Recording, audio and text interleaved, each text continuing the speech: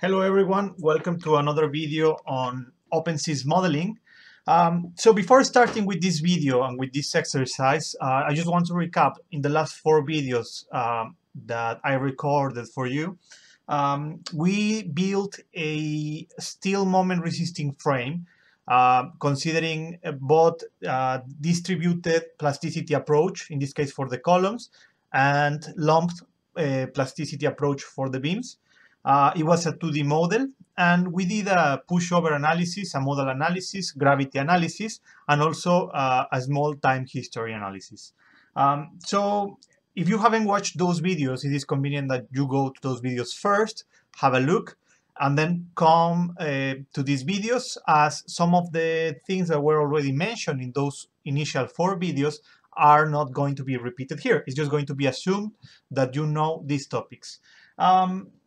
To be honest, they are not super hard, so probably you can just go through this video, and then if you get stuck at some point, just be aware that you might find the answer in any of the videos before. So today we're going to build a new OpenSees model. In this case, I wanted to change a little bit the exercise to provide you with more tools to continue building your models. In this case, we're going to be working with a reinforced concrete frame.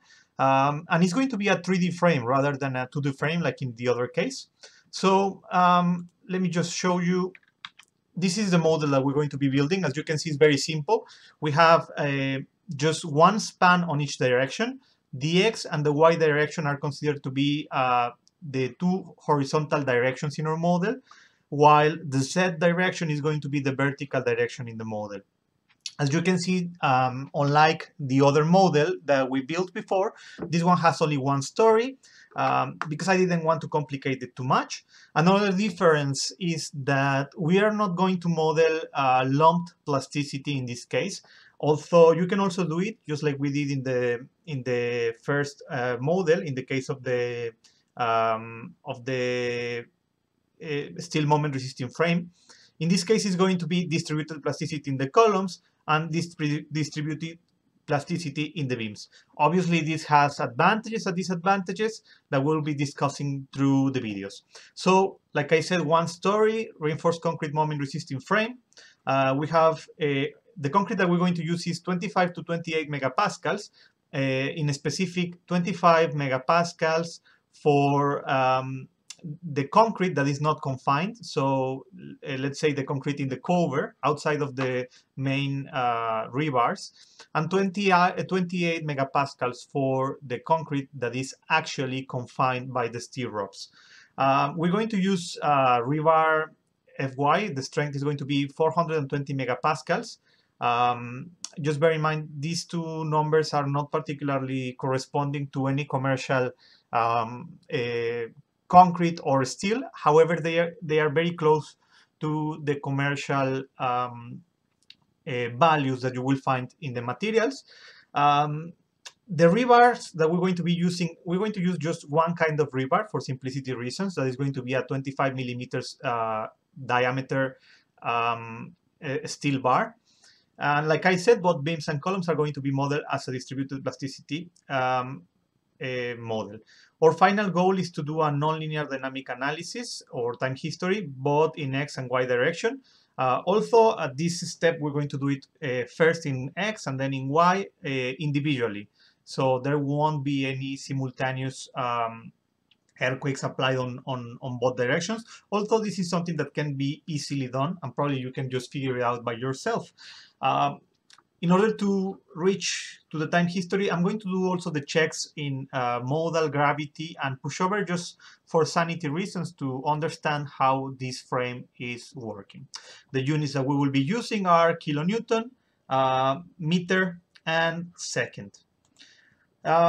So before going to the model, I would just like to give you a brief introduction to the materials that we will be using. In this case, unlike the steel moment resisting frame, we have, like I said, a concrete material. This means that this material is mainly working in compression, while in tension the resistance or the capacity in tension is almost negligible. We will see some of the numbers later. And then this is the shape that the concrete material is going to follow, while the steel reinforcement is going to follow this path that you can see here. This is going to be the strain-stress relationship, and this is obviously working both in compression and in tension. In order to model these behaviors, a typical approach is to use the concrete 02 and the steel 02. These are often used together, but obviously there are many other materials in the OpenSees that you can use for this purpose. So now hands-on to our model. I'm going to be describing the model just briefly. I'm going to try to go fast because this is something that you already know how it works. I'm just going to mainly focus on the differences between the 2D, the 3D frame, and also the steel to the concrete frame. So the first thing that you will notice is that when we're building the model, instead of using 2 dimensions, we're using 3 dimensions. It's a 3D model. And obviously, as a consequence of the 3 dimensions, we're using 6 degrees of freedom, 3 different displacements in the 3 axes, and 3 rotations along this axis as well. Remember that the order of these degrees of freedom is actually something that you will be assigning when you build your model. So what I'm going to do is the first 3 for me are going to be the displacements in X, Y, and Z respectively, while the last 3 are going to be the rotation along the X, Y, and Z axis respectively. So the global geometry for this exercise is going to be the span in X is going to be 6 meters, the span in Y is going to be 7 meters, and the story height is going to be 3.5 meters, in this case just 1 story height. So I have to define now the grids in the 3 dimensions. So for X, I have 0 and X 0 plus the span in X, the same for Y, and the same for Z. So basically I just have 0 and 6, 0 and 7, and 0 and 3.5. I just did it this way because you know I love assigning variables for some reason. So this is just, let's say, to make it clearer. You can just go straight to define the nodes without having to define the variables, and it wouldn't change anything. And just because I like to define a lot of variables, I did it also for the nodes. So I have the nodes in the base are these 4 here, A, B, C, and D. They correspond to 1, 2, 3, and 4 in the tags. And the ones on the top of the building, let's say the nodes where the beams and the columns are going to connect, are these 4 that you can see down here. These axes A, B, C, and D, they correspond to the same ones that we have in the presentation. As you may remember, A, B, and are the ones, let's say, in the front, while C and D are the ones in the back. So coming back to my model, in this case, when I define the nodes, I have already defined a lot of tags, but when I define the nodes themselves, and I use the node comment, I'm going to use obviously the tags first. That's the first argument that I'm going to put. But in this case, the coordinates, instead of having only 2 coordinates, like in the model that we did before, I'm going to have 3 coordinates in order to account also for the position in Z. So I have 1, 2, 3 values for each of these nodes, and they are just located where they are supposed to be. I'm not assigning the mass directly in the node. This is an option that you have. You can assign the mass directly in the nodes from the definition, but you can also add them later. It's up to you, and it's completely and exactly the same. Now for the restraints, I'm going to fix the first 4 nodes, so the base. And as you can see, instead of fixing it in 3 degrees of freedom, I am actually fixing it in 6 degrees of freedom. So I have 1, 2, 3, 4, 5, 6 values. Remember that the 1 means fixed, while the 0 means pinned or release in that degree of freedom. It can be a displacement or rotation. In this case, I have just chosen to have everything fixed, both in displacements and in rotations. Now, for the constraints, I don't have any real constraints. I don't know if you remember, but in the last model, I was defining some constraints because I had some 0 length elements that were connecting the beams to the plastic hinges. And since I did that, I had to find a way to also connect the rest of the degrees of freedom, and that's why I defined some constraints. In this case, I don't need any of them because here the elements are just connected one directly to the other. Now let's go to the materials and let's just try to spend a few minutes on here because this is important. So I have to define three materials: the unconfined concrete, the confined concrete, and the reinforcement steel. I have assigned these three names just because they are handy. However, just bear in mind, in this case, I'm going to use the same materials for the beams and the columns. However, I mean, the advantage of confining brought by the stirrups is often used in the columns. Normally is neglected in the beams, so you can just make the difference. If you want, you can just create different materials if it fits your problem, or you can just keep the same materials for beams and columns. Also, it is a common approach to use lumped plasticity for beams, just because the fiber-based elements, they normally take more computational effort than the lumped plasticity approach, and that's why they are often used. In addition, there are other advantages of the lumped plasticity in comparison to the distributed plasticity that I will mention in a minute. So, for the parameters of the materials, I am defining, like I said, two different concretes. In this case, one represents the unconfined, as you can see here in my comment. Remember, important to comment your models and your code, because otherwise you will forget. Sooner or later you will forget. And the second concrete is going to be the one for the confined space. I want you to notice that I'm using a minus sign because I'm trying to represent the compression, and compression is normally or is related to a reduction in the length of the element, and that is why I have to use it with a minus sign. Now this is the value of epsilon, so the strain at the maximum stress in compression, that's why it's also negative. This is just a conventional value. Obviously, all of these are just values that I'm using. They are not coming from any code. This is going to depend on your project. And then I'm using also the ultimate stress for both concretes. I'm just considering that 20% of the FC is going to be the FU, or the ultimate stress for both the unconfined and the confined concrete, but this again depends on your project. And then also the ultimate strain, or the strain at the ultimate stress in compression, that I just consider that is going to be 10 times larger than this one here, just because that's what fits my requirements. So all these values can be observed in the materials that I showed you before.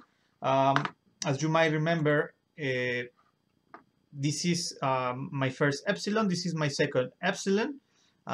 We have also the F apostrophe C, or the maximum value, the FC, and we have the FU, and this is basically the lambda. It's going to be just a reloading stiffness in relationship with the original stiffness, or in this case Young's modulus, because I'm talking at a stress and material level. So coming back to my materials, I have also the characteristics for this. Sorry, I have also the characteristics for this material in tension. As you remember, I told you that the tension capacity was significantly, or is normally significantly smaller in concrete.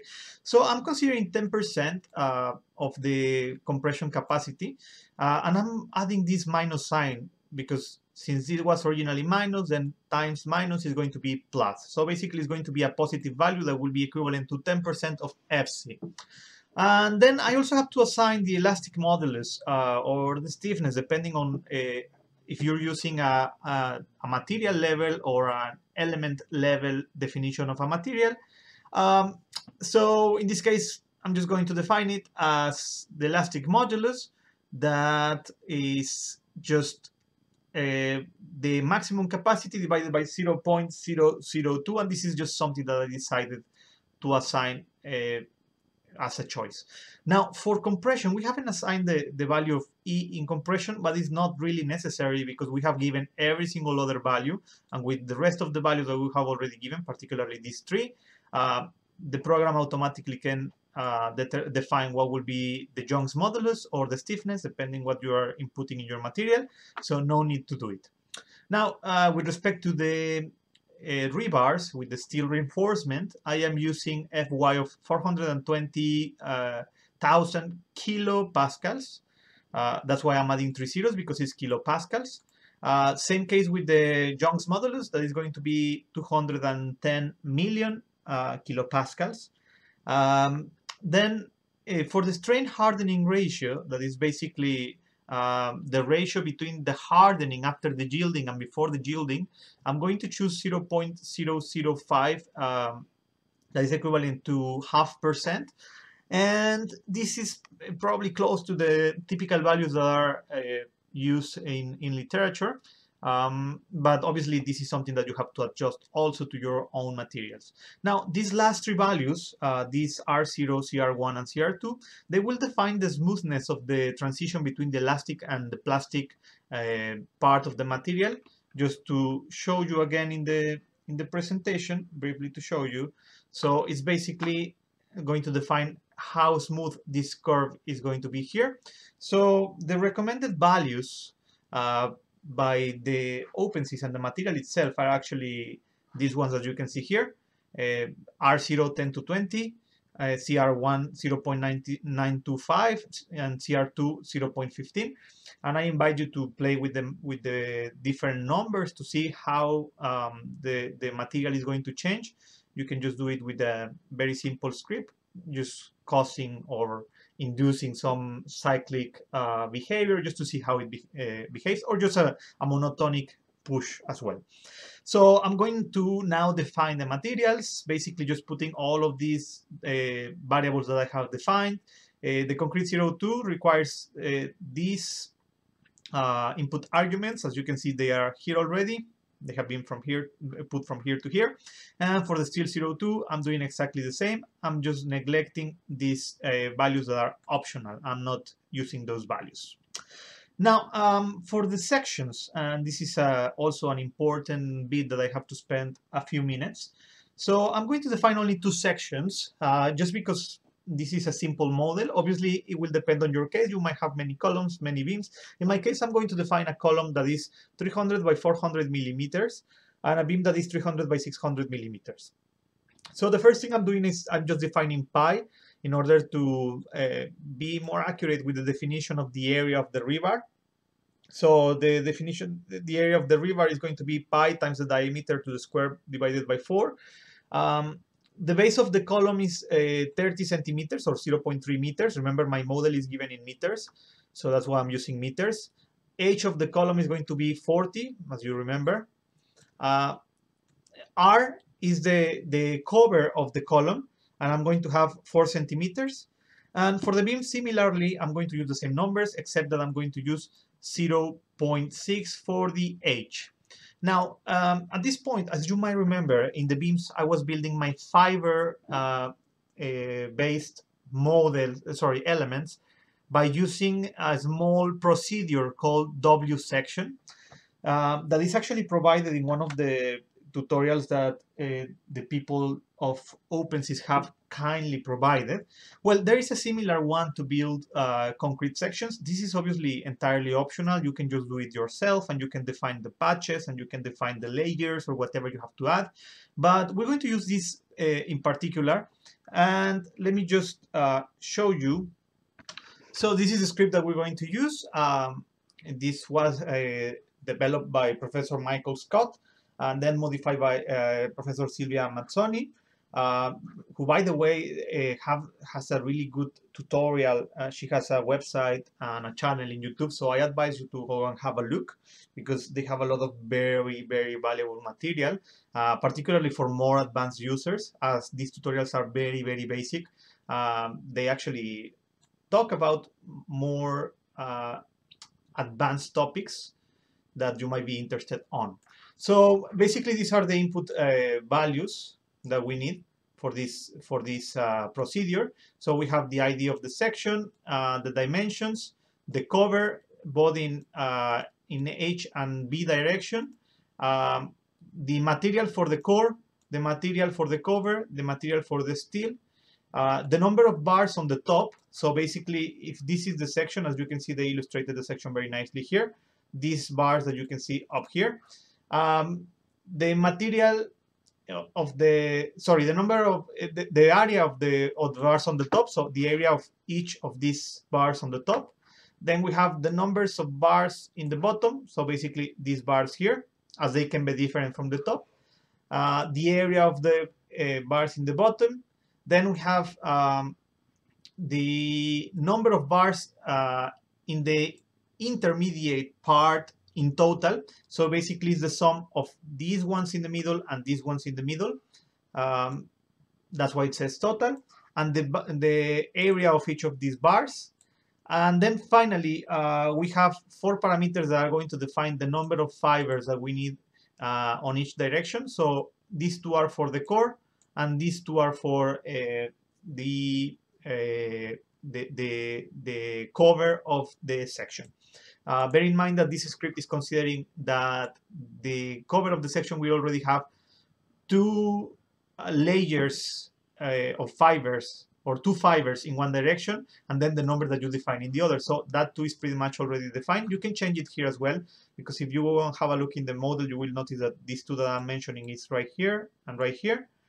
So basically, I'm defining the core by using a patch, a very simple rectangular patch, that I am defining the location of my different points, and also the number of fibers that I want on each direction. I'm also defining 4 different patches for the cover, and here's a very nice illustration that they left for us.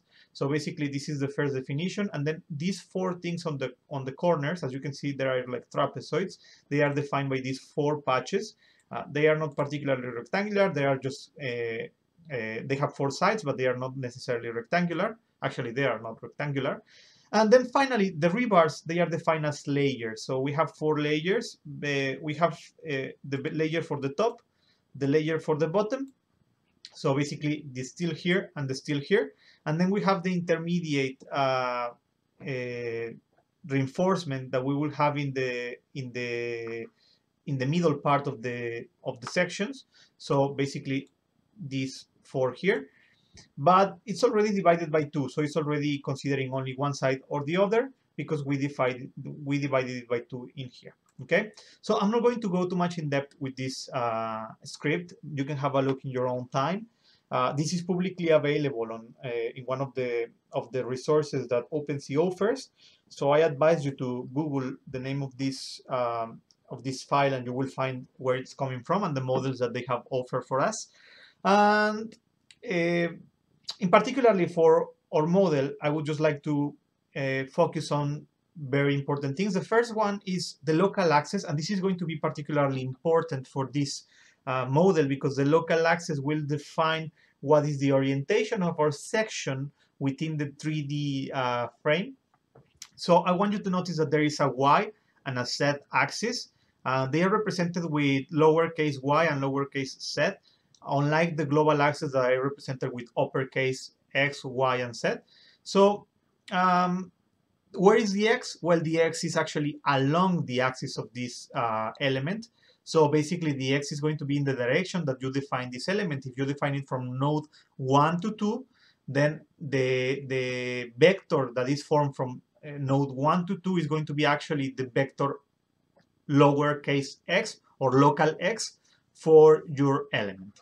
So going back to my code, you will notice that I'm obviously calling this file because I need to let the OpenSees know that I will need the procedure that is contained in this file. And then after that, I'm going to use the procedure itself. That's why I'm calling the procedure here. And I'm just defining every single one of the arguments that are needed for this procedure.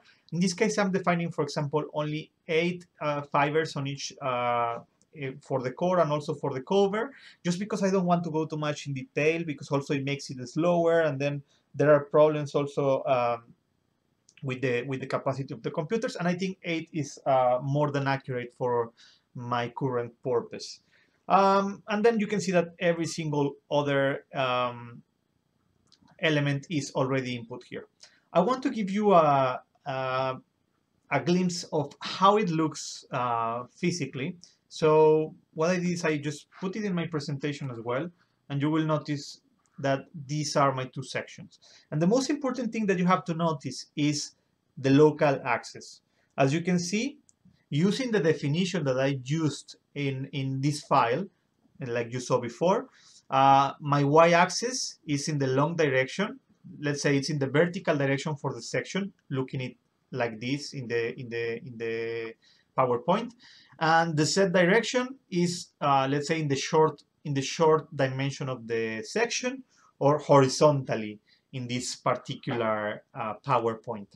The same thing for the beam. As you can see, this is the distribution of the steel, and this is the distribution of the sections. I'm using a cover of 4 centimeters in every single case. Now, why is this important? Well, because the next part that I have to do is I have to define the transformation. As you might remember, when we use the transformation parameters in the 2D frame, we just cared about if it was either considering the P delta effects or if it was not considering the P delta effects. In this case, when we're using a 3D model, we have to be a little bit more specific. We will define not only whether it's considering the P delta effects or not, but we will also have to consider what is the orientation of this section with respect to the global axis. And how is this done? And this is probably something that is or tends to be quite confusing.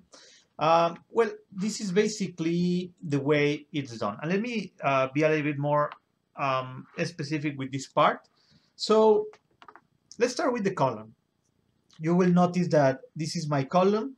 The way I define, or I will actually define it in a minute in the model, is going from this node in the bottom to this node in the top. That means that automatically the x-axis is going from here to here. So my x-axis is already fixed and is going to be defined by the nodes, the start and the end node of my element. And you cannot change it. It's just there. Now, the section, depending on what is the orientation that I want for this section, I will have to rotate the z and the y. Now, for this specific example, I want to have the strong axis or the strong section in the long span. As you remember, it is 7 meters in this direction, in y, in global y, and it's 6 meters in global x, or this direction. Now, how do you do it, or how do you define it? A very simple way to put it is, you're going to use the coordinates in your transformation. As you can see, there is a vector here, and a vector here. That are basically the coordinates. And these coordinates in x, y, and z. So basically, the vector local x, z with respect to global x, the vector or the plane that is conformed by x, z in the direction of global y, and the same thing in xz in the direction of z.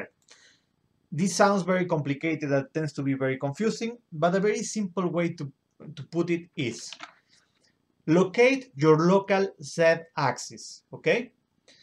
So where do you want this local z axis to be oriented on? Well, I want it to be oriented, for example, for the column.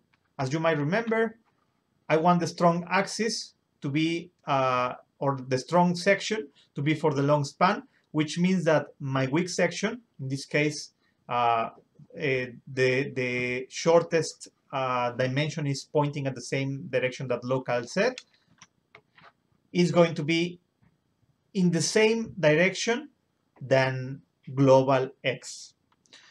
Now, this means that my local z has to match to my global x. How do I do that? Well, by using these coordinates. X, this is global x. I want it to be matching with, and this is all in terms of the local z, with -1 local z. So as you can see, local z is pointing in the same direction as global x, but in the same axis than global x, but in the different direction. In this case, it's going to the left instead of going to the right. That's why I use -1. Now, what happens if I use 1 instead of -1? Well, exactly the same. The only thing is that z would be pointing to the right. And since I have to respect the rule of the right hand, then my y, instead of pointing in plus y, it will be pointing in minus global y. So basically this y would be pointing the other way around. Now, is this an issue? Not in this model, because my section is symmetrical. I have the same reinforcement on this side than on this side. But in the case that you have different reinforcement here and here, then it actually matters if you use -1 or 1, okay? For this case, it doesn't matter. I just wanted to give you an example with a minus or with a plus. So I just put -1, and that means that my column is oriented like this, okay? Now, for the beams in X, in global X, this is a beam in global X. We know that we will see that we are defining it from this node to this node, which means that my X vector is always going from here to here, and this one cannot be changed. It's already defined by the definition of my element. Now, my local axes, Y and Z, I know that they correspond to the strong direction and the weak direction, and obviously I want my my beams to be working in the strong direction for bending. I don't want them to be working in the strong direction for a horizontal moment, let's say, or for a moment coming from a horizontal force. So I have to define it with Y going vertically, and that is for sure. And either it could go to the top or to the bottom. It doesn't really matter. So that means that my set has to go in the horizontal direction. Now, this set direction, lower capital Z, matches the global Y. That means that the value that I'm going to use here is a 1. Finally, for the beams in the Y direction, same case. I won't repeat everything, but since I want my set to be oriented in the same direction as my global X, I'm going to put a 1 here. Now, what happens if I put -1 and -1 here? Exactly the same case, because like I said, doesn't matter because I have the same reinforcement on the top and the bottom. It's just going to be turned the other way around, but the symmetrical doesn't really matter. It would matter if I had a different reinforcement in the top and the bottom, so I would have to be careful to either use 1 or -1 in these cases. Now, be very careful here, because for example, for this beam that is oriented in the X direction, if for some reason I decide to put that Z is equal to global X, so basically 1, 0, 0, I'm going to get an error because my Z cannot be oriented. Let me rephrase that. My local Z cannot be oriented in the same direction than my local X. They have to be in a different direction, as the X is going to be always fixed, defined by the element starting and ending node, okay? In the same way, I wouldn't be able to define this second beam with 0, 1, 0, because then I would get an error. Okay, so just be very careful on how you define the beams, and this is why I'm defining different beams for X and Y. Now, this is reflected here, exactly like I said, with the same numbers. I am considering the P delta effects for the columns, not for the beams, just for illustration purposes. The number of integration points along the elements, I'm using 8 integration points. And then I'm defining the columns very similarly how I defined them in the first tutorials. I'm not going to go too much in depth with this. And the same case with the beams. In this case, as you can see, the beams are defined from node to node on the top, and they are going from left to right. And let's say, looking at this from A to C and from B to D. As you can see here, from A to C and from B to D. Now, and obviously the transformation here is very important. These two are using the tag of the beams in X, and these two are using the tag of the beams in Y, just to make sure that I don't get any errors. So at this point, the only thing that is missing is to add the gravity loads and the masses. So for the gravity loads, I'm just assigning a gravity load of 80 kilonewtons at each node. There are two things that I want you to notice. The first thing is, instead of having 3 coordinates here, or 3 numbers, I have 6. And it's actually because these represent the degrees of freedom. So these are the loads applied in the different degrees of freedom. Like I said, I have 3 displacements, and then I have also three rotations. So these three displacements are going to represent a force. These ones are going to represent a moment. These forces here are oriented in the global X, the global Y, and the global Z. And since they are, I want them to be in the direction of the gravity, these are gravity loads, then I'm using minus the value of C, or CL, sorry. So in this case, it's going downwards. It's just in the same direction than the gravity. That's the first thing. The second thing that I want you to notice is that I am not assigning any distributed load like I did before in the steel moment resisting frame. And this is because I cannot add distributed loads on fiber-based elements, at least not distributed loads that are perpendicular or that are going to cause a shear on the element. And this is basically because these elements do not have any shear capacity. When I was mentioning that there are some advantages and disadvantages of using either the concentrated plasticity or the distributed plasticity, this is precisely what I meant. One of the main disadvantages of using the distributed plasticity is that these sections, they only have axial capacity. In consequence, they also have flexural capacity, right? Because it's at the end the result of compression and tension. However, they don't have any capacity in shear in any of the two directions, nor torsion. So that is definitely going to affect the capacity of these elements. Now, how can you address this issue? Well, the first approach that you can use is just go to the concentrated plasticity approach, which allows you to use just regular elements, normally elastic elements, and then constraints in order to transfer the loads, in this case the shear loads and the torsional loads, from the structure to the element that you're analyzing. However, the problem with this is that we will lose the advantage of the distributed plasticity, that is precisely to explicitly account for the interaction between the flexural and the actual effects. Now, another way to address this issue is to use something called the section aggregator. The section aggregator, I'm not going to go in depth with it. You can Google it and you will find some references about it in the documentation of OpenSees.